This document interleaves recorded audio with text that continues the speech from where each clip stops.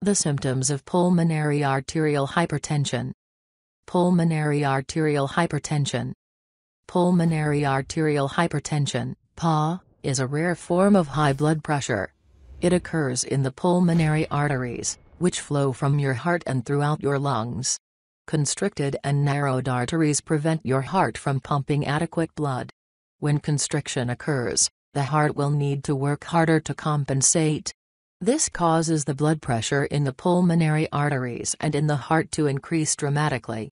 As the condition worsens and the pressure becomes greater, you may begin experiencing a variety of signs and symptoms. A delay in symptoms. It may take months, even years, before the constrictions and narrowing in the arteries become severe enough that noticeable pressure begins to build. For that reason, PAH may progress for several years before symptoms become noticeable. The symptoms of PAH are also not immediately identifiable as being caused by PAH. In other words, many of the symptoms are common to other conditions. Even worse, you may easily dismiss them, as they typically grow worse gradually, rather than quickly. This makes proper diagnosis more difficult. Recognizing the initial symptoms. The first symptoms of PAH, especially shortness of breath and fatigue, may make you think you're just out of shape. After all, it's not uncommon to get out of breath after climbing several sets of stairs, even if you're physically active every single day. For that reason, many people ignore the symptoms of PAH and let the disease progress without treatment. This makes the condition worse and potentially fatal. Shortness of breath. One of the first symptoms of PAH you may notice is shortness of breath. The arteries and blood vessels that carry blood into and through the lungs make breathing possible. The inhale-exhale routine helps you quickly bring in oxygen-rich air and expel oxygen-depleted air. PAH can make that well-choreographed routine more difficult, even labored. Tasks that were once easy, climbing stairs, walking the block, cleaning the house, may become more difficult and leave you breathless quickly. Fatigue and dizziness. When your lungs can't get enough blood to properly function, that means your body and your brain aren't getting enough oxygen either. Your body needs oxygen to perform all of its tasks. Without it, you can't carry on with your normal routine. Your legs will tire more quickly after a walk. Your brain and thought processing will seem slower, more labored. In general, you'll feel tired earlier and more easily. Lack of oxygen to the brain also increases your risk for dizziness or fainting, syncope. Swelling in the limbs. PAH can cause swelling, or edema, in your ankles, legs, and feet. Swelling occurs when your kidneys are unable to properly flush waste from your body. Fluid retention becomes increasingly likely the longer you have PAH. Blue lips.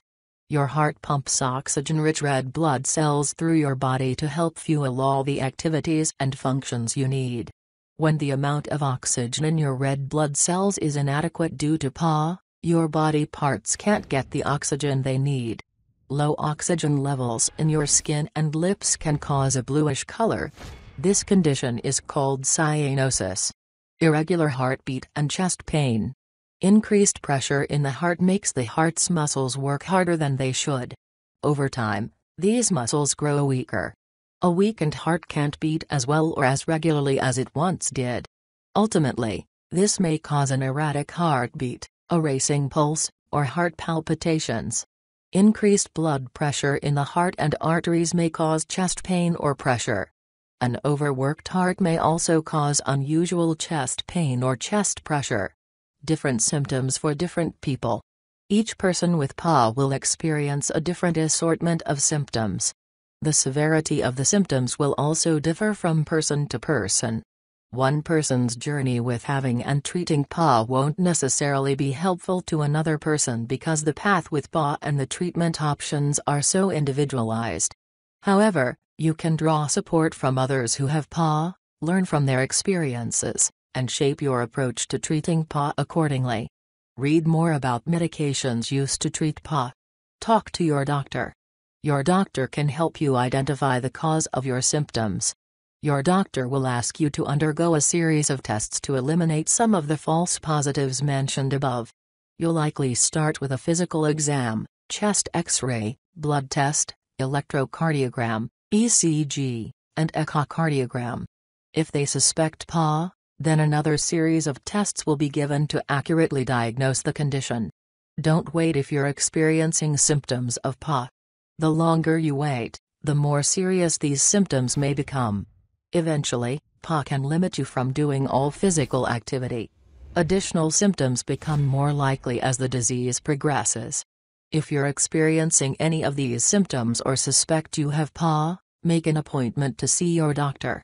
Together, you can identify and treat this rare type of high blood pressure.